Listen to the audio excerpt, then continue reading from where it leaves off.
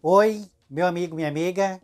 Neste vídeo eu vou mostrar para vocês como fazer vaso Bob de cimento. E antes de começar o vídeo, meus amigos, deixe seu like para ajudar o canal a crescer. E se você não é inscrito no canal ainda, se inscreva. Você será muito bem-vindo. Meu amigo, minha amiga, não se esqueça, ative o sininho para não perder nenhum vídeo do nosso canal. E o sininho, para ativar o sininho certo, tem que clicar no sininho, depois de estar inscrito, e clicar nesse sininho aqui a todas. Desta forma, o YouTube notificará vocês quando será postado vídeos novos aqui no nosso canal.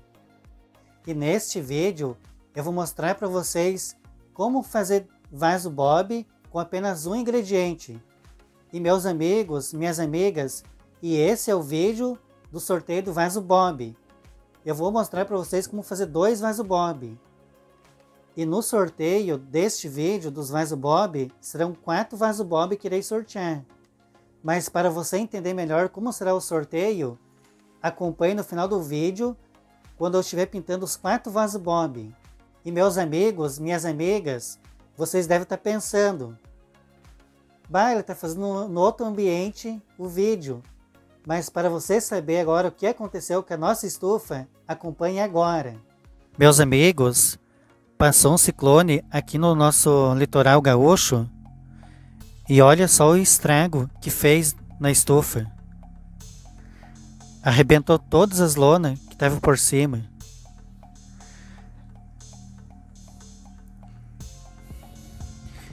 E essa outra parte que caiu, pegou bem em cima dos cactos.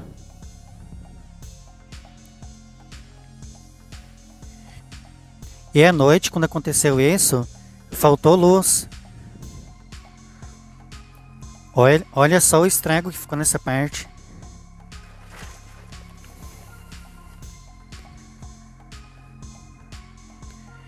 Virou uma bagunça aqui, ó.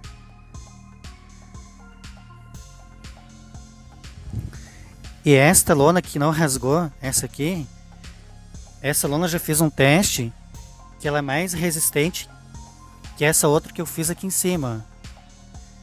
Então eu vou reforçar com esse tipo de lona aqui, que é mais grosso. E do outro lado também, ó.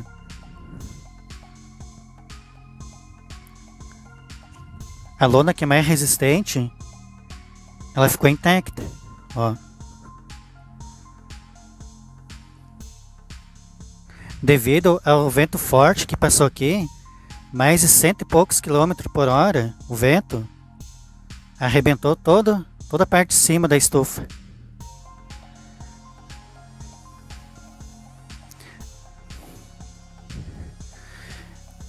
E as plantas até que não estragou. Devido, acho que essas duas partes da estufa que não arrebentou, ó, que não rasgou a lona. Essa aqui e aquela outra lá, ó. Se tivesse rasgado essas duas partes do lado, teria destruído todas as plantas junto. Até os vasos junto.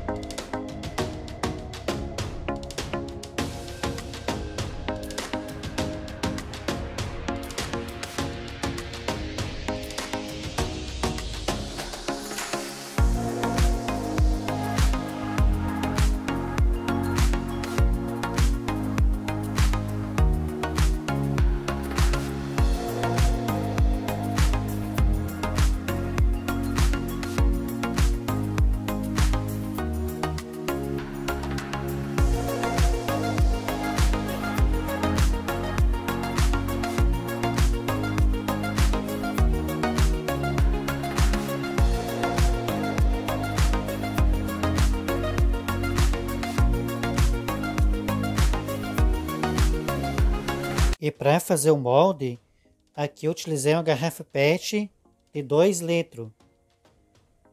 Aqui eu cortei na ponta da garrafa, tirei a ponta das duas garrafas. E nesta parte aqui, eu medi com a trena, fiz 4 pontinhos em volta da garrafa, desta ponta até nesta, 10 centímetros. Ó.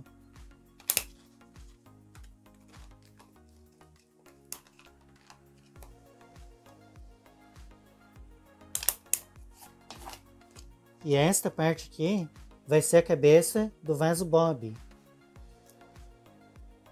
E para fazer a massa, vou fazer a massa com cimento branco. E para fazer esses dois vasos bob, vou fazer 2 kg de cimento branco. Primeiro, vou fazer 1 kg, fazer uma massa bem firme para fazer a estrutura do corpo do vaso bob. Se caso faltar um pouquinho, eu coloco mais um pouquinho desse outro. Aqui na parte de cima, onde que vai a garrafa PET, que eu fiz o molde, a massa tem que ser bem mole. Assim, vocês acompanhando o vídeo, vocês vão vendo o procedimento todo.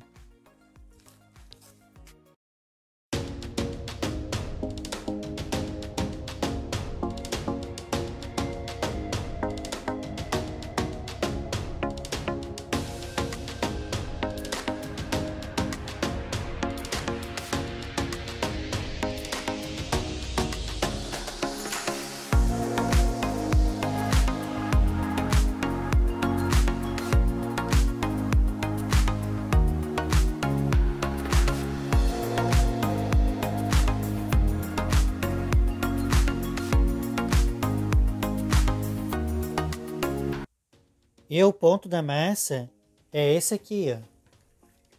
Tem que ficar bem firme. Ó.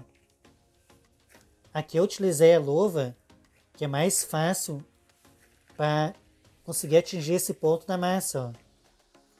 Agora, para modelar o vaso bob, eu não vou usar a luva.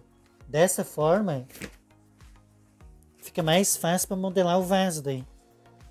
O corpinho do vaso bob.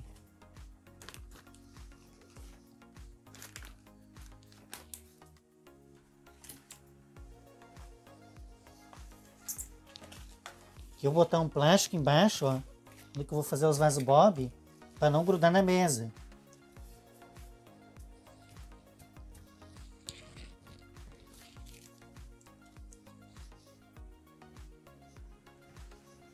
Primeiro, vou fazer a parte do corpo do vaso bob. Depois vou fazer as perninhas e os bracinhos. Ó. Bem dessa forma aqui,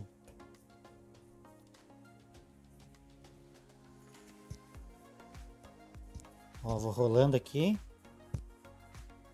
Até formar o corpinho do vaso.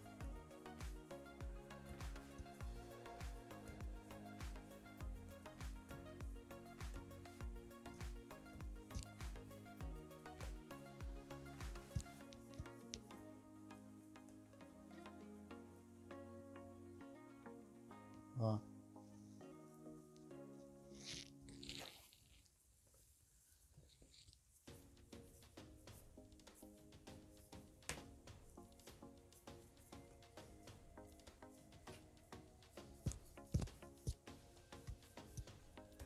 E essa massa, meus amigos, ela é bem fácil de modelar. Ó.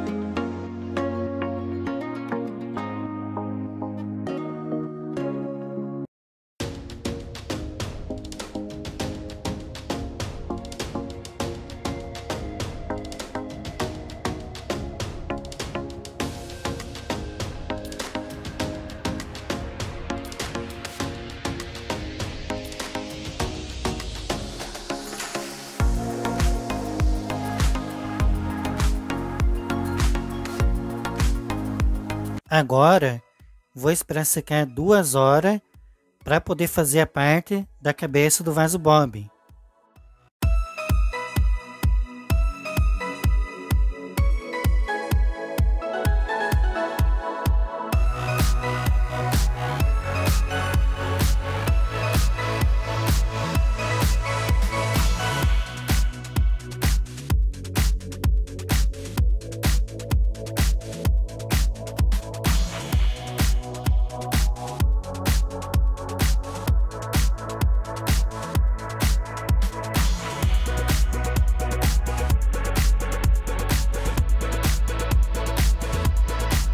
E para fazer a drenagem dos vasinhos, aqui eu coloquei um caninho, cortei um caninho no tamanho de 6 centímetros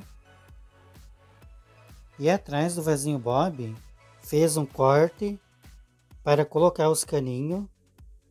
Agora vou colocar massa até nessa parte do caninho, na ponta do caninho, e esperar secar mais uma meia hora.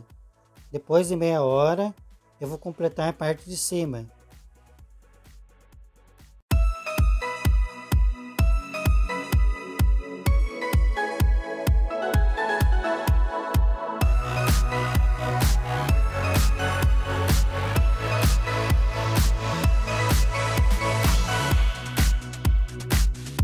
Agora, para fazer a parte de dentro do vaso bob, aqui eu vou utilizar um copinho descartável de 500 ml. E na parte de baixo do copinho, eu vou tirar 3 centímetros e vou cortar, vou fechar com fita, para encaixar bem certinho aqui, para ele ficar um pouquinho mais para baixo, para não ficar muito grosso a espessura do vaso. Fica mais fininho daí. E dentro do copinho, eu vou colocar a areia. E depois, vou esperar secar 3 dias.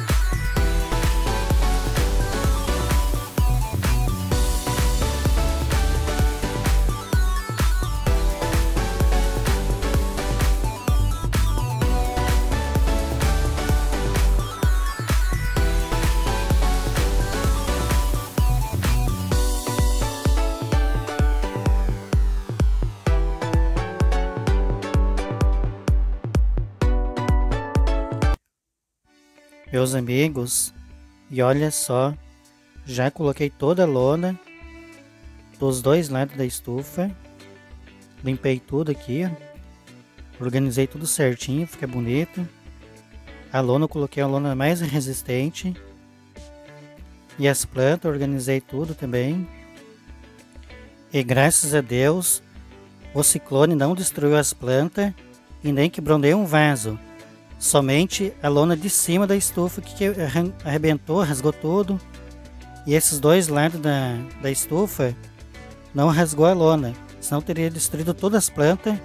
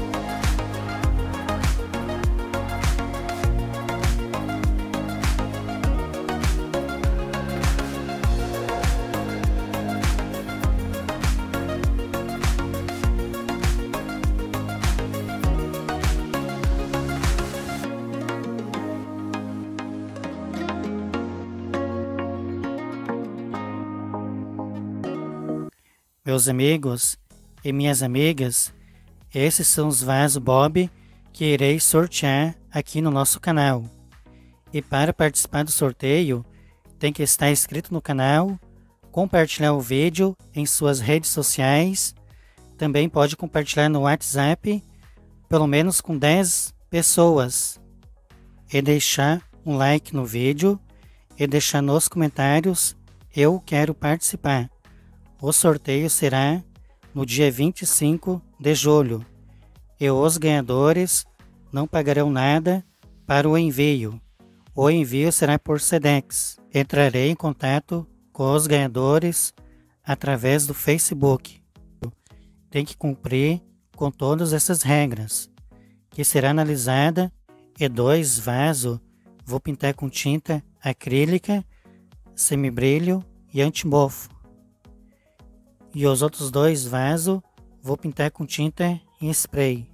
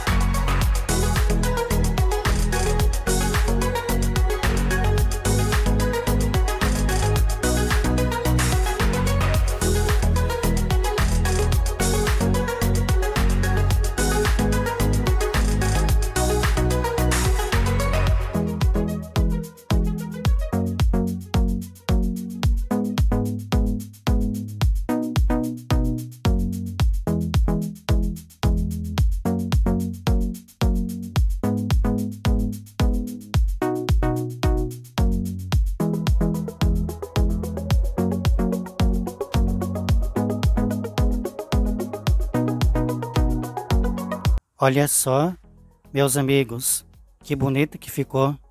Se você gostou dessa nova forma de fazer vaso com cimento branco, deixe seu like para ajudar o canal a crescer, compartilhe, e se você não é inscrito no canal ainda, se inscreva.